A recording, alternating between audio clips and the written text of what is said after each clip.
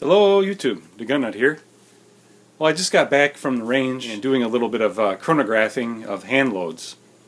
I took a half day off work so I could go do that, and then I'll start out rolling some range footage and then get back to what I saw with the chronograph. But we're going to look at 55 grain loads and 60 grain loads. Well, here's the setup. Been doing some chronograph testing today. Not doing as well as I would like, though. Range has been a little busier than expected and the chronograph hasn't been working. I just got her working again. Been testing out a variety of loads. Everything from 60 grain VMAX to 55 grain FMJs and soft points to getting ready to test some 55 grain VMAX. Next up is Nosler 55 grain flat base tipped for Armageddon. Putting shots over the Chrony at a distance of 100 yards, doing 5-shot groups.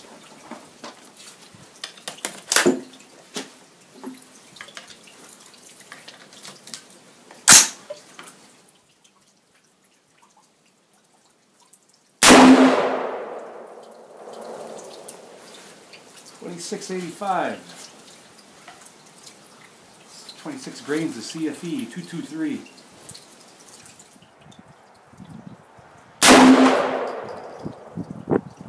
Left 26.34.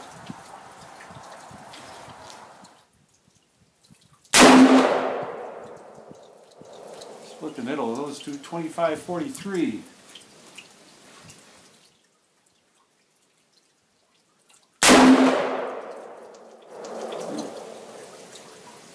One to the right. The trigger jockey here's not doing so good.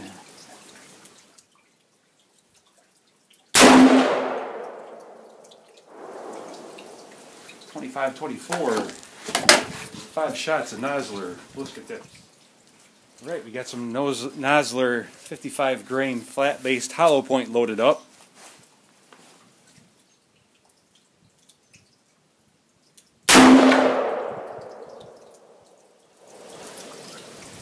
$6.03.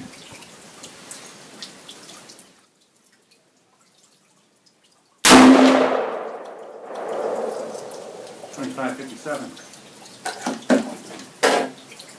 Shabby. Alright, I got some PMC loaded up just to do a little comparison to factory loads here for Chrony. 223 Remington 55 grain full metal jacket. Check this out.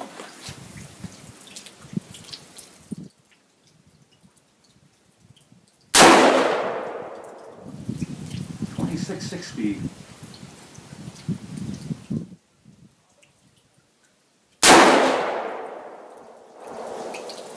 All over the place. $27.39. No wonder. Pretty big difference.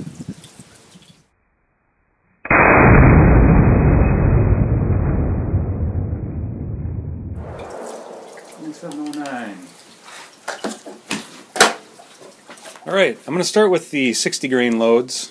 The first lines here were from a previous chronograph trip, and I just wanted to use it as a comparison. Now, I did not record the temperature, but that trip was during warmer months, so I'm thinking it was probably at least 60 degrees. And, you know, as everybody knows, as it gets colder, your velocities typically go down depending on the powder you're using and how much it's affected by the temperature. So with 60 grain VMAX, reloader 15, 25 grains, back in warmer months I had about 26-25 feet per second out of my CMMG with a 16-inch barrel. Then this range trip, 60 grain VMAX, same charge, same bullet, 2570. So we're about 55 feet per second slower because of the colder temps in the CMMG. Now, an interesting aside, I also used the same load in my Grey Wolf AR. I got 2632. So that was about 62 feet per second faster than the same load through the CMMG, which I thought was interesting since it also has a 16-inch barrel and it was the same temperature, conditions, and everything, and it was quite a bit faster. And then I also shot some 60 grain Freedom Munitions, some of their reloads, VMAX. I just wanted to get a feel for how my hand loads compared velocity wise. And I was at about 2505 with the CMMG. Mine were about 65 feet per second faster at 2570.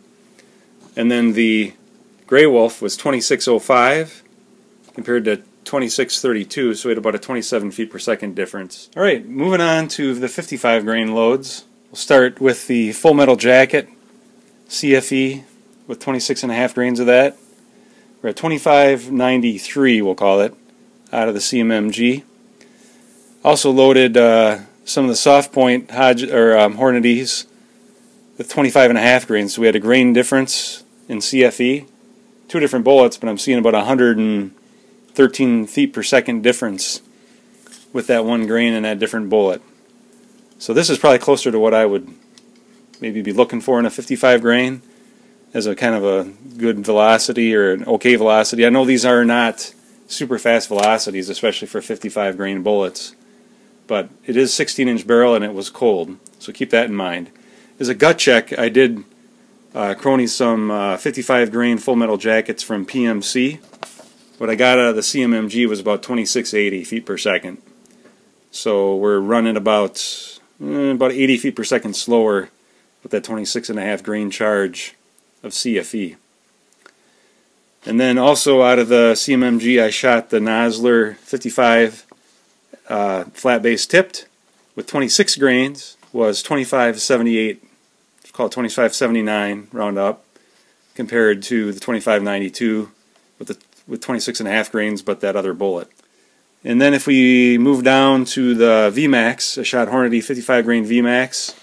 These I was using H335, 24 grains, and I got a 2568 feet per second average with that.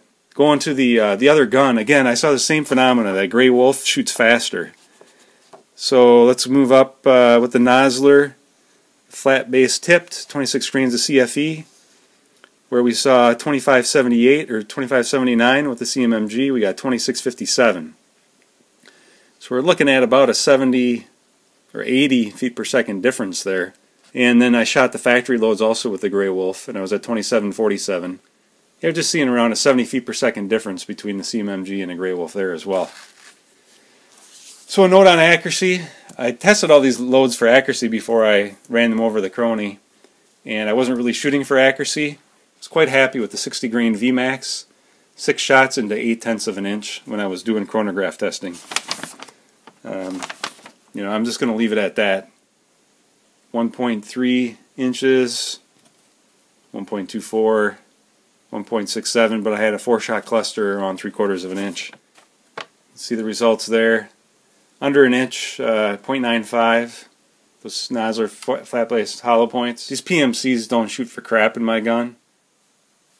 Well, I hope you guys did get a good info out of this video. I hope you enjoyed it. If you did, you know what to do. Please hit the like button. You guys be safe out there. Thanks for watching.